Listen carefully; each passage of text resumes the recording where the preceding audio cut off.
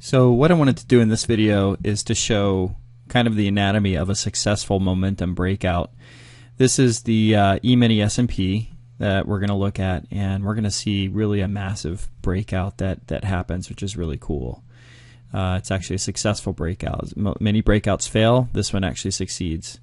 So one thing that you can notice over here as you look at the volume, you can see that the big orders, they're starting to get stacked up, and you can see a whole bunch of big orders start to flow through, and you can see the little orders.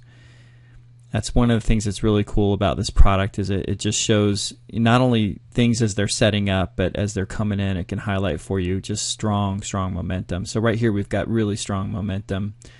A lot of buyers, big buyers coming in here, probably worth taking a, just based on momentum, you can just enter an order right here. And you can see here that there's just quite a bit of volume going on.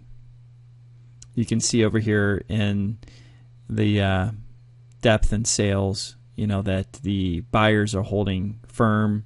Sellers are also, trying to hold firm as much as possible. They're adding to contracts, but there's just not a lot of depth. And you can kind of see them start to give way. Again, you can start seeing the massive numbers of contracts flowing through. Look at the strength meter, how it just kind of is just overwhelmingly on the long side. And yet there are still opportunities for you to get in on the close of that bar, even as you saw this momentum happen and this momentum taking place. So you can see here all the prints that are happening. The bears are really trying to stop this momentum as they're flowing in, but you can see orders getting pulled. You can see orders continue to get firmed up on the bid side. Offers are getting pulled.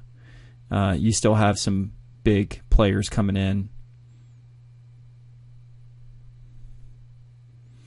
And just look at these numbers. Down here at 4650, 2083 prints on the buy side compared to 1,352 on the sell side.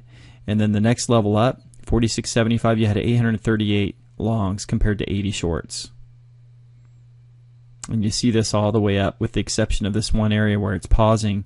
4750, you've got 900 plus shorts, 300, 455 longs, and boom, now we have a switch. So the bulls are taking over. They're going to push through this area. So even if you got in way back when, at the close of that strong bull bar, which was 4650, you've already got your 4 ticks. You can probably move to break even, and we can actually see where this thing's going to go.